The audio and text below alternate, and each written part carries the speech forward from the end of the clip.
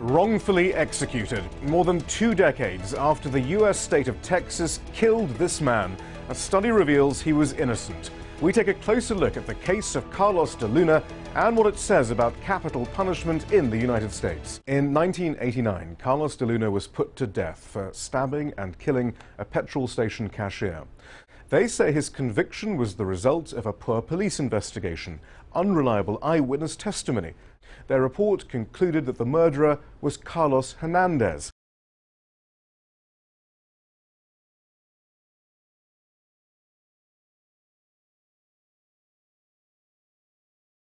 The main reason why the death penalty should be abolished is because the human factor.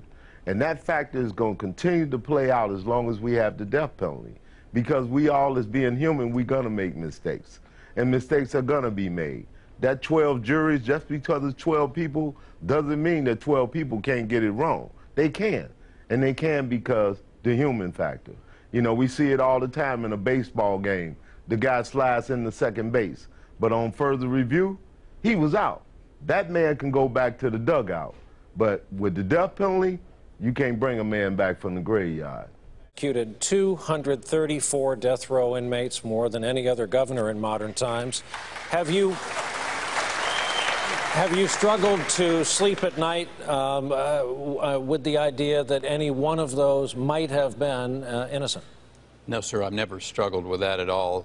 The state of Texas has a very thoughtful, a very clear process in place of which, when someone commits the most heinous of crimes against our citizens, they get a fair hearing, they go through an appellate process, they go up to the Supreme Court of the United States if that's required.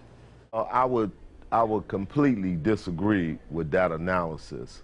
I would completely disagree because one execution of a wrongfully convicted person is one too many.